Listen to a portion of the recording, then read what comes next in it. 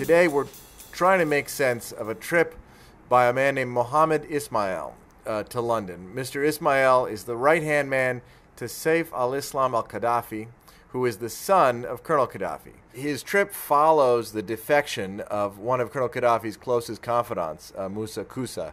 But this appears not to be a defection. According to a friend of Mohammed Ismail in London, he arrived on official business and will be returning to Libya. So the question now is, who sent him and what's his mission? He may have come on behalf of the whole family.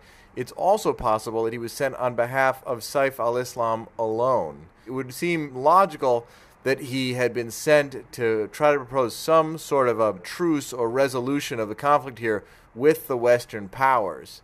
It's not clear whether that proposal would involve some sort of a handover of power from Colonel Qaddafi, or whether that would mean a handover to his son, Seif. Seif, for a long time, has been the foremost advocate of a transition to a constitutional democracy of some kind here in Libya. But since the civil war or the revolution, depending on your point of view, broke out, he has been absolutely lockstep with his father in terms of vowing swift and stern retribution against the rebels in the east. It's also not clear whether the West will approach this as a subject for negotiation between the Western powers, France, Britain, and the U.S. on one side, and Qaddafi on the other. In the eyes of the West, this is a revolution, a democracy movement led by the people in eastern Libya.